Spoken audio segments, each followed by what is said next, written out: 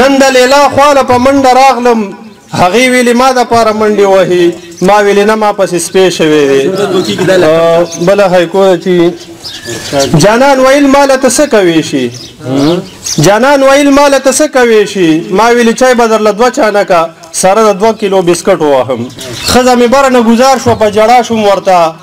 هغې ویلې مه ژاړه بس ښه به شمه ما ویل په دې جاړم ژوندی پاتې شوې دنیا ښکلې ګلوزو یادېږي چې دی په ټوله دنیا ښکلې ګلوزو یادېږي هر خواته امن نه ډک کلې ګلوزو یادېږي پکې شبیر شعور شیدا بلال مخلص اوسیږي پکې شبیر شعور شیدا بلال مخلص اوسیږي سیف الرحمن یې زیږولې ګلوزو یادېږي د نظم عنوان دی د پښتنو جهالت اوف افسوس افسوس پښتونه اوف افسوس افسوس پښتونه دا ته دومره جاهل ولې چې خبر شي خپل ماشوم نه چې بهر دی چا وهلی چې خبر شي خپل ماشوم نه چې بهر دی چا وهلی نو ته زر ټوپک را واخلې او په منډه منډه ورشي د مخکي تروره ورشي د مخکي تروره ورشي نه تپوس کوي چې ولې نه خبرې ورسره کړي خو یو ډس چې سړی ولي د خپل زړه بړاسو بس بیا مغرور شي د خپل ملکه چرته لرې لرې ګرځي دلته بله ډرامه جوړه دلته بل څه بل څه کېږي د مقتول رونه راغون شي وایي مونږ به بدل اخلو که قاتل نه وي نو خیر دی بل یو ورور به ورله وجنو یا یو تره به ورله وجنو یا تربور به ورله وجنو مړه دا زمونږ قسم دی څوک ناڅوک به ورله وجنو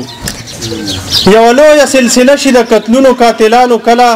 یو طرف نه مړې کله بل طرف نه مړې کله یو خوا جړاګانې کله بل خوا جړاګانې بس لګیا وي یو تر بله په قتلونو نه مړېږي وخت تیریږي وخت تیریږي وخت تیریږي وخت تیریږي حد تر دې چې داسې وشي چې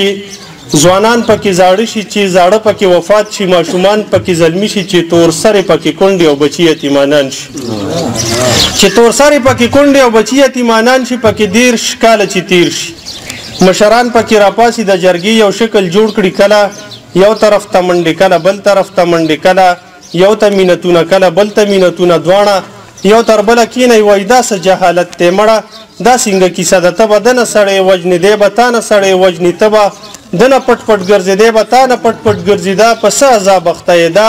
په څه ګناه لګیا یې زه چې دواړه روغه وکړئ زه چې دواړه غاړې ورکړئ چې څه شوي دي بس شوي هغه هیر کړئ هغه هیر کړئ دوی خو هم په دشمنۍ کې د دولت نه خالی شوي د خپل کور او د پټي نه خالی شوي نو بیا زر دواړه ګویا شي د جرګې مشر ته وایي ته زمونږ رهنما یې ته زمونږ محترم یې بس چې ستاسو فیصله ده نو زمونږ دا قسم دی بس چې ستاسو فیصله ده نو زمونږ دا قسم دی چې مونږ دواړو یو تر بله هر څه هیر کړه هر څه هیر کړه مخلص دغلته خفه شي او ښکاره داسې ګویا شي ای پښتونه چې تباه شي بیا د عقل سر لره شي بیا د عقل سر لره